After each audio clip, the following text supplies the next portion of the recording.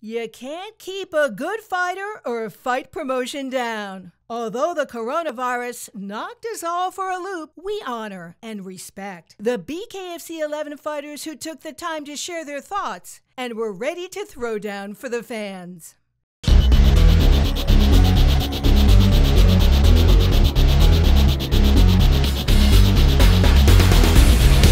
Kenny's a really tough guy. He's a good striker, but his pure boxing skill, like his head movement, he's not a very slick guy.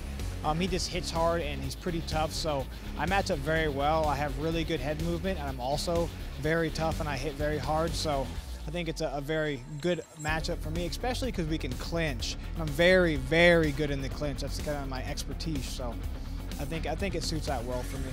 Well, you know, the main thing is that I didn't have to do any wrestling, which is very taxing on the body, and most injuries come from wrestling, so in a way it simplified things because I didn't have to focus on 3 different sports, but at the same time you're learning, because bare knuckle, you know, no jokes about it, it's different. It's not just boxing, it's not MMA, it's not kickboxing, it's bare knuckle boxing. The rules are completely unique.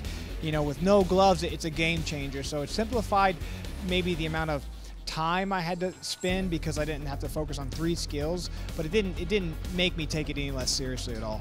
For me, fighting is like a form of self-expression, and you know, the way I fight and perform has been a really big reflection of how I've been in my personal life mentally, and it's been up and down. You know, I've had my mom had a stroke mid-training camp during one of my fights and all that stuff. I've had to push through a lot of barriers, but it's been really good for me, man. All the negatives you could say from my career, people who've been like, oh, you made it to the UFC and you lost, and those actually turned out to be really big positives, man. They help me grow as an individual, and help me evolve mentally. You know, don't wait for hard times to come to you. I mean, put hard times in yourself, and I've definitely done that, and it's been overall a really good experience. And I'm hungry right now. Like, I feel like I'm the best I've ever been, mentally and physically. Man, I can go all night.